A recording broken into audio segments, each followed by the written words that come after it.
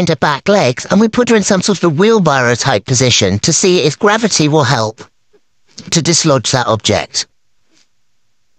And you'd be looking to see if anything comes out. She could be coughing, she could be retching, she could be really struggling. If that hasn't worked, the next thing that you can do is a Heimlich maneuver for animals.